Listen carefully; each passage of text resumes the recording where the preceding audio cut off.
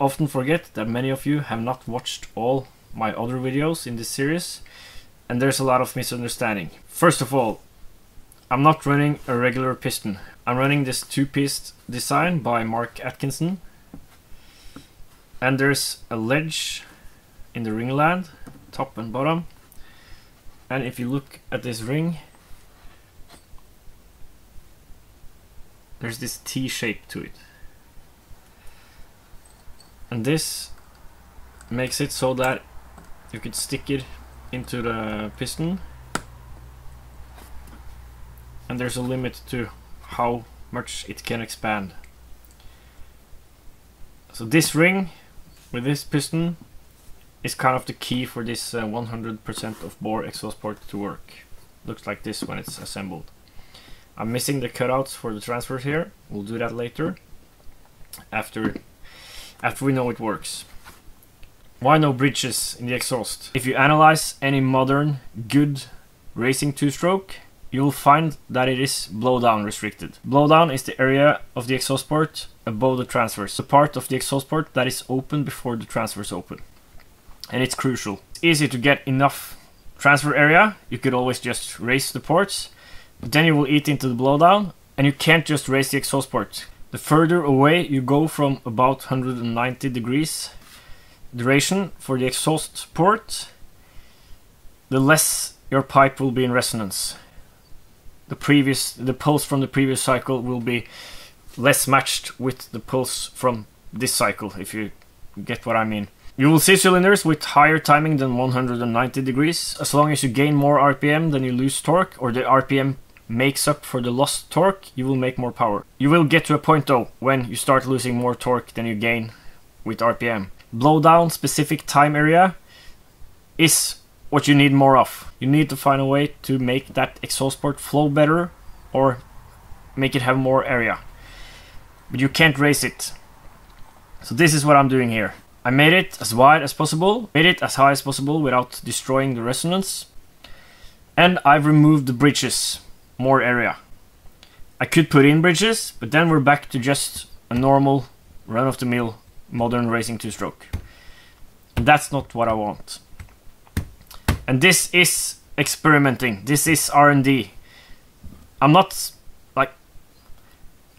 doing this because it works. I'm doing this because we don't know if it works. Doing it because it probably won't work.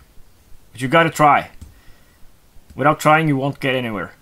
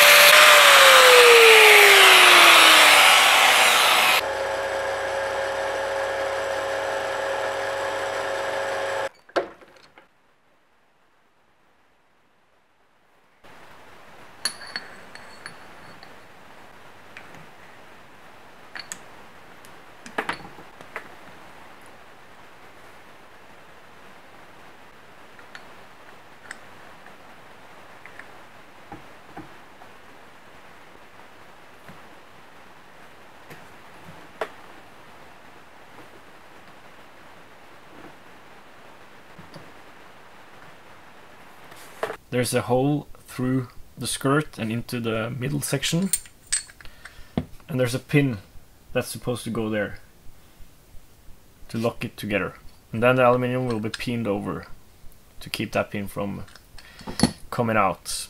But I won't do this yet. This is just for a short test with a drill, see if it snags, but when we're going to run it on power, we'll need that pin.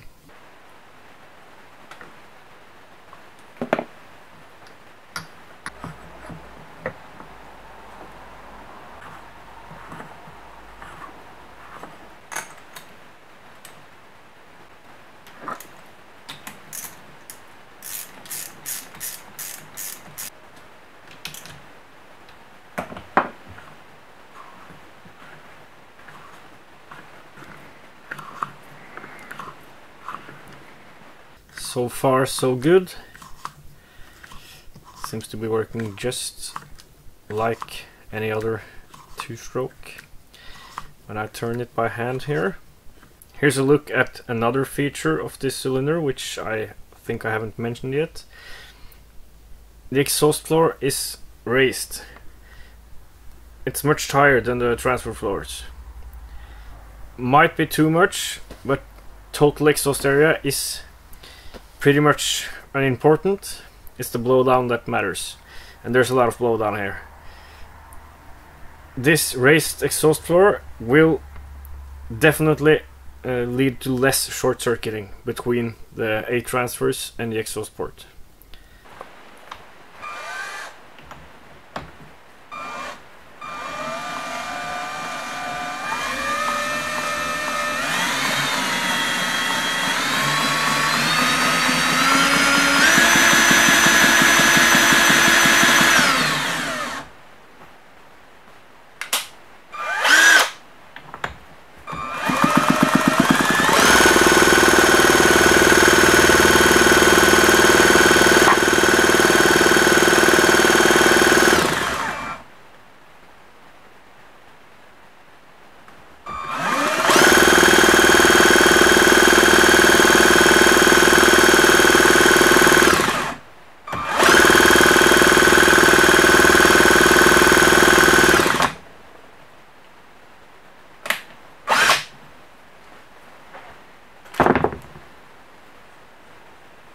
First stage completed. The ring is holding up. That's it for now. Next time we'll tap some holes and mount up the head and see if we can get it to run on the primary under its own power. See you next time.